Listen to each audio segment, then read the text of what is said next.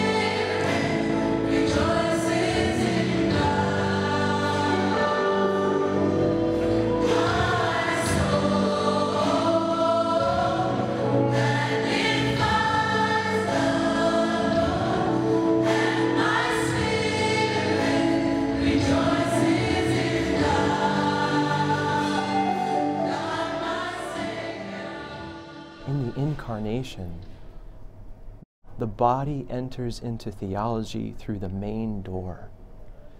Now, that's kind of a complex idea, but what that's based on is this idea is that Jesus' incarnation refers to how it is that God himself desired so much to communicate his love to us that he actually took on our humanity in the person of Jesus Christ.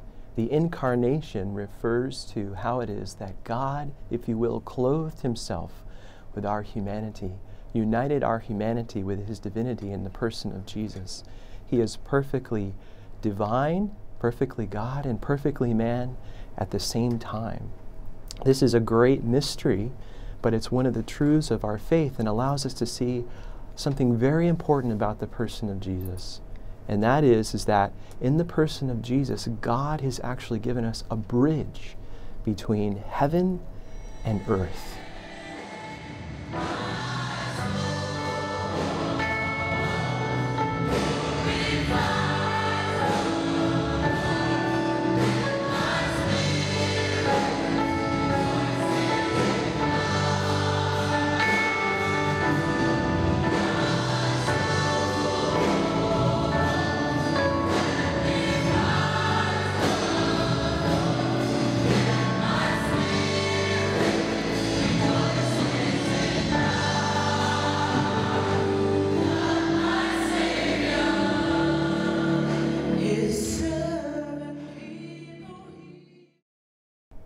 And so in the context of this theology of the body, we see the importance of the body. The body not only becomes a bridge between heaven and earth, it becomes our bridge, if you will, our connection to Christ himself. St. Paul says we're baptized into his body, and this becomes the basis of his theology of the mystical body of Christ.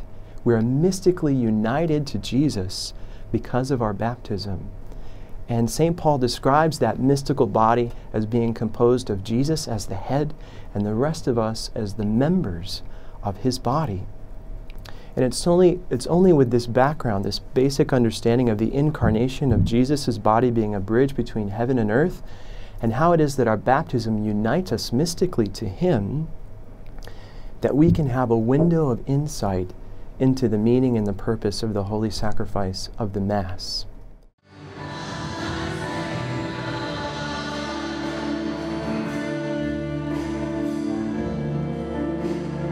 Now, how many of us think the Mass, if we're going, is boring? Now, our generation, my generation, is so used to sitting down, watching something, and we expect to be entertained. So we sit, we watch, we got video games, we got concerts, we got the iPads, we got the iPhones, we sit, we watch, and we expect to be entertained. But the Mass has been developed in a way not necessarily to give us a form of entertainment. I mean, God gave us enough forms of entertainment. The Mass has been developed in a way to participate in relationship with God. First of all, especially when I was younger, the only reason why I was going to Mass was because my parents were making me go to Mass. And all I really cared about was what time the Giants were playing. So what would happen? Mass would begin, God started pouring out His life and love. But what was I doing? I'm thinking the Giants are playing at 4 o'clock. I'm thinking about what happened during the weekend or what's going on next week. When I got older, I'd go and I'd receive the Eucharist and I'd walk out that back door because I fulfilled my Sunday obligation. When I was old enough to drive, I'd go to Mass, I'd grab a bulletin, I'd go to the mall, I'd go home, I'd be like, look, Mom and Dad, I went to Mass. Is there any relationship going on between me and God? No, of course we're bored. In the relationship aspect of the Mass, if you don't put anything into the relationship, you're not going to get anything that much out of the relationship. If I'm on a blind date with a girl, if I'm not hearing what she's saying, understanding it, and having some type of conversation back, there's not going to be a second date. Your relationship with God, your Mass experience will change. It's not going to happen overnight. It takes time, just like getting to know someone takes time. So we've got two beings. We've got these two beings, God and man, who are meant to participate in relationship with God. And the Mass has been developed in a way to participate in relationship with God. So see what God is doing here. God, who is pure love, is pouring out His life and love to all humanity. He wants all of humanity to receive His life and love and accept it. He wants that life and love to grow within inside of us, and He wants us to pour forth that life and love back to Himself and to the whole world.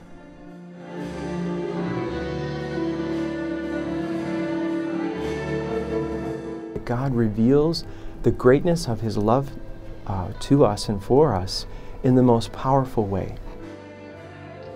The background of this liturgy of the Holy Eucharist is the background of the whole of Revelation. The whole of the Bible, its bookends, if you will, is written under the umbrella and under the symbol, if you will, of marriage and matrimony. At the beginning in the book of Genesis, at the beginning of creation, the story of God's revelation, the revelation of His love for us, begins with a couple in the garden who are united in marriage.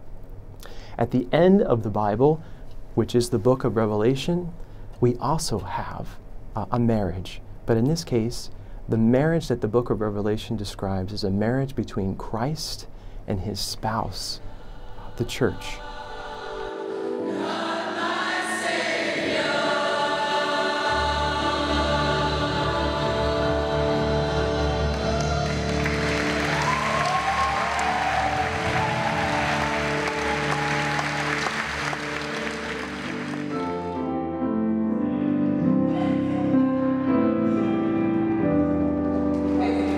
The book of Revelation was written by St. John the Evangelist. He's taken up in spirit, and he's given a mystical vision, a window into heaven itself. And in this mystical vision, this experience of looking and peering into the great mysteries of heaven, he sees two things. The first thing is that John sees that what's going on in heaven is that God is perpetually and forever being worshipped and adored by the angels and saints and holy persons who have gone before John, who've died and gone to heaven. And that this worship happens in the context of a liturgy. That what John sees in this worship are elements that parallel our own worship of God in the celebration of the Holy Eucharist. John sees the angels worshiping God, crying out to Him, "Holy, holy, holy is the Lord God," which is something that we do in the very context of the Mass when we pray the Holy, Holy, Holy or the Sanctus. John sees the angels wearing white linen, just like the ministers and the priests. in the liturgy of the Massware. He sees candles. He sees incense, right? And so all of these things, including the golden chalices, remind us of the holy celebration of the liturgy of the Eucharist. What John is seeing in heaven is a holy liturgy, if you will, that models and is parallel to the liturgy that we celebrate in the Mass.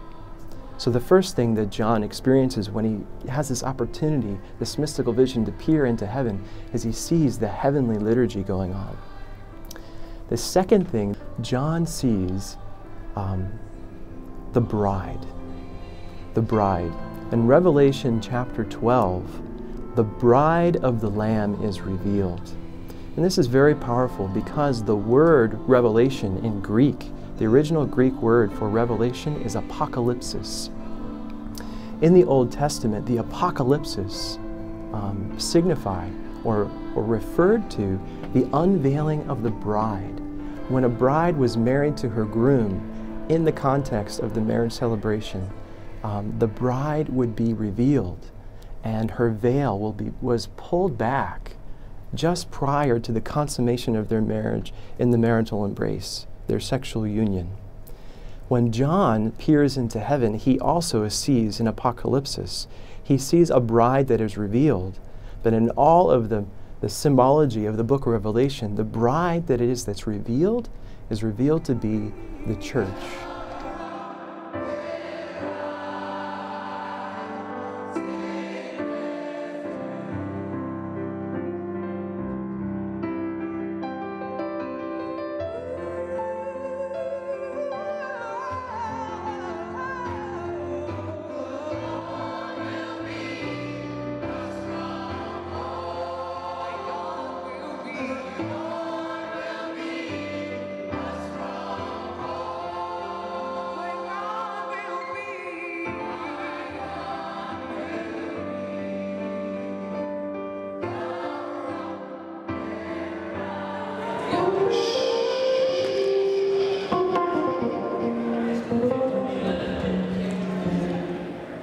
So let's remain focused and we'll carry on going through these songs, and then maybe at the end we'll have the chance to go through each one of them, top to bottom. The Gospel Lights.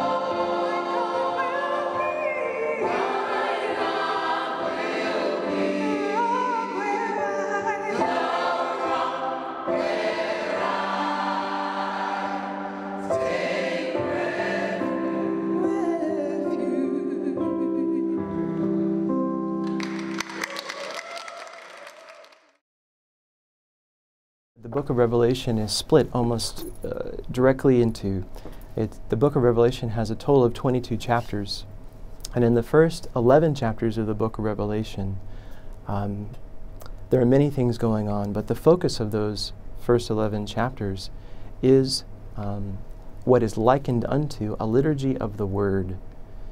The celebration of the Mass can also be broken up into two sections. What we call the liturgy of the Word, where we hear God's Word proclaimed to us, the Holy Scriptures are proclaimed to us. And the second half of the Mass is the celebration of the Holy Eucharist, where we offer thanks to God, but we also receive Jesus himself in Holy Communion.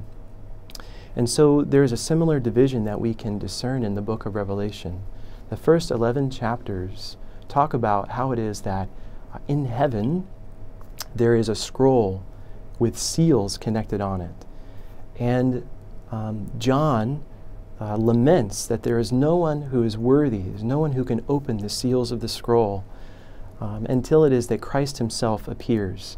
And Jesus, who is considered worthy, is able to break open the seals of the scroll that have remained sealed from all ages. And he comes and he opens the seals and he breaks open the scroll, and this is emblematic, it's symbolic of how it is that Jesus is the one who is the key to the whole of Revelation, the whole of Scripture, that it's only by seeing Scripture in and through the lens of Jesus Christ that the whole story makes sense. From the beginning in the book of Genesis in the Old Testament to the end of the book of Revelation, The whole story is a story of God's plan to come and to save mankind. And that the way that he did it, the way that the whole story fits together, that we're able to see the connection of them all, is in and through the lens of Christ. In the second half of the book of Revelation, we see that holy liturgy that we were talking about earlier. When we said that John peered into heaven and he saw the worship of God being conducted in the context of a holy liturgy, a liturgy that modeled that of our celebration of the Mass, we see that the second half of the book of Revelation is also mirroring, if you will, the second half of the Mass. And just as the book of Revelation culminates in the wedding feast of the bride and the bridegroom, the Lamb, so also does the liturgy of the Mass. When we receive Holy Communion, we're receiving Jesus' body, blood, soul, and divinity. And we who are the church, we are described by St. Paul as the bride of Christ. And so in Holy Communion, in a way that is analogous to the one flesh union of bride and bridegroom, we are united. Our souls are espoused to Jesus Christ himself. Through the Holy Eucharist, which is the body, blood, soul, and divinity of Jesus, we are united in a one flesh union that is likened unto that of the one flesh union of bride and bridegroom.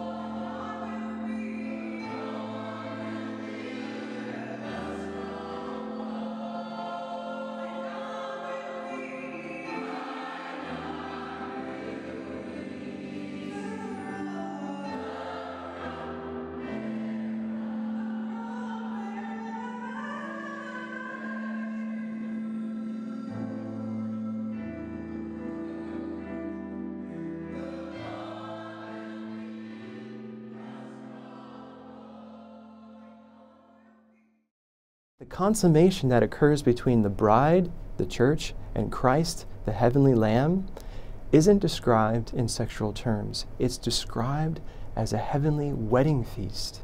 A heavenly wedding feast.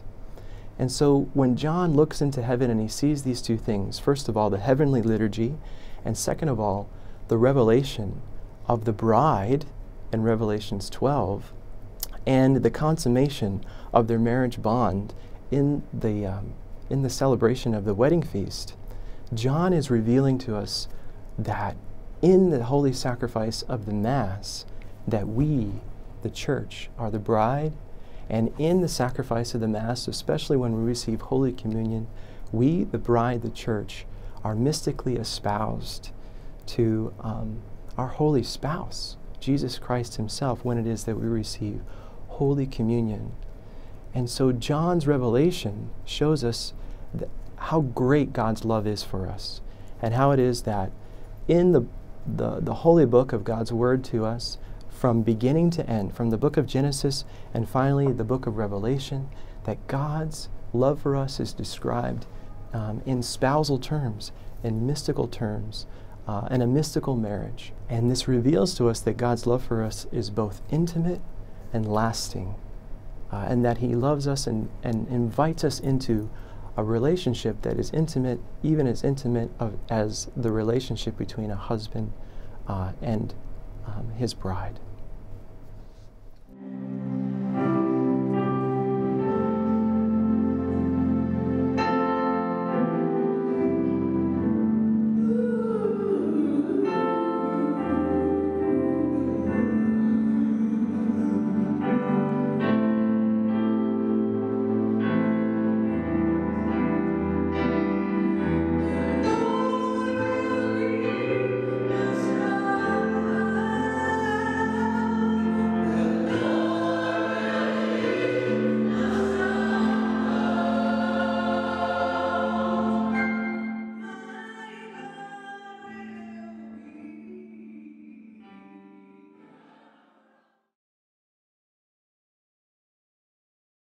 Right? God creates humanity, and not only creates humanity, but literally wants to pour out his life and love to humanity. What does the priest say when he raises up the host? This is my body which will be given up for you. God is pouring out his life and love to humanity. In order for relationship to continue, what does man have to do? Well, just like in the dating relationship, we have to say yes. We have to receive God's life and love. And when do we receive God's life and love? First and foremost, in baptism, but then every single time we participate in the sacrifice of the Mass, we are literally, every time we receive that little white host, we are literally receiving the body, blood, soul, and divinity of Jesus Christ, life and love itself. But here's the clinch. In order for that relationship to continue, what does man have to do? We got to give ourselves back to God. The more time you spend with someone, the more you get to know someone. And the Mass has been developed in a way to participate in relationship with God.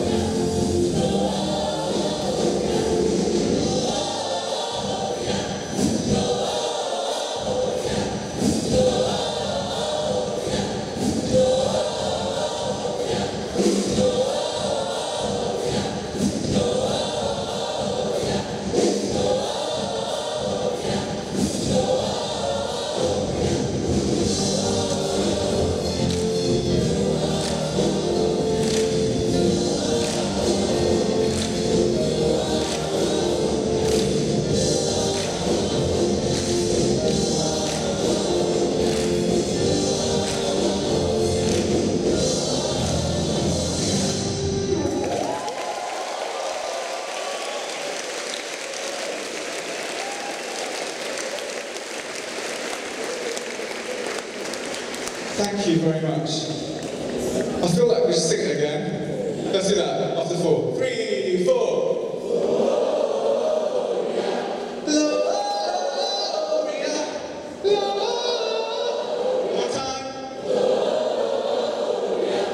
Very good. Thank you so much for joining us.